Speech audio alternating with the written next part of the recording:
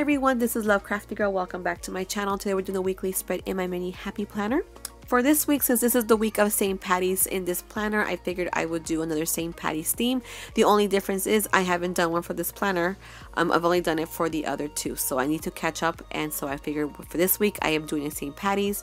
So I went on Pinterest and I found one that has two cute pages. Now these I actually reduced them in size. These are actually the size for the classic happy planner, but I shrunk it to fit this planner. Now I don't remember who these are by. I will have a link to her in the descriptions at the bottom, so look out for that.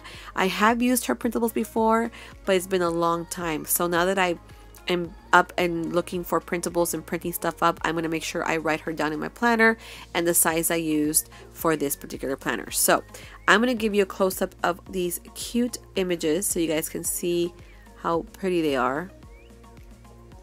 You get two pages, which I always love when you have a lot to choose from, because that means I have less things to fill in. Super cute. I love these. I can't wait to cut them out and play with them. So continue watching and see how this spread comes out.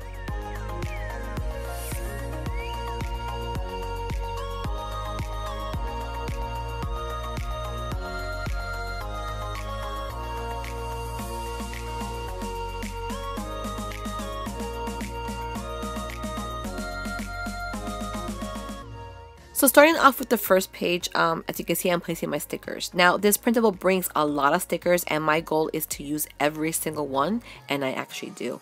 But because of that, I'm also taking my time with the first page, because this is where I don't have a guide. The guide is pretty much the layout of the stickers that I have on the side. So however I have it laid out, I need to make sure that they go exactly how I have it there onto the page. I also have to make sure I cover up the purple lines, because the washi tape is see-through, and I also wanted to make sure the washi tape was a thin green one. That way it was a good way to separate each row. I also taking my time with the top area. So like the top washi sticker you see is actually a huge one in the printable, so I actually cut that in half.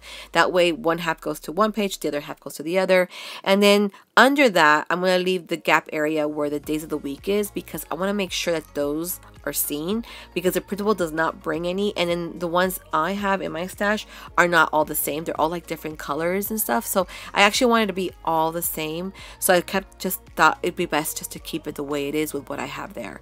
So that's why I'm taking my time here. Then I'll bring over the second page and do the exact same thing, but by the time I do the second page, it's a lot easier. I have a guide of the first page, everything is ready to go. I know exactly how to put things where, and it just makes it so much easier that it goes so much faster. So from here, I'm just going to go ahead and finish up everything that I'm going to be doing here, and then I'll be done.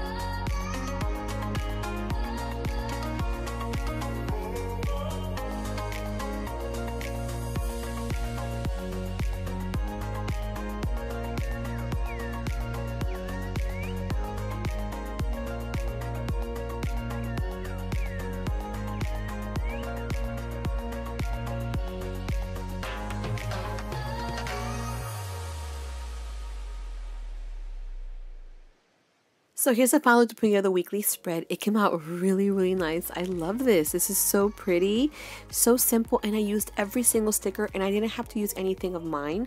The only thing I have to still do is put the day, the numbers for the days of the week. But I left the days of the week the way they are. I just wanted them small there, but I can still see them. It's really subtle, very beautiful, and I look forward to printing more of her printables. I hope you guys enjoyed this. Don't forget to give me a thumbs up, and don't forget to subscribe, and I'll see you guys next time.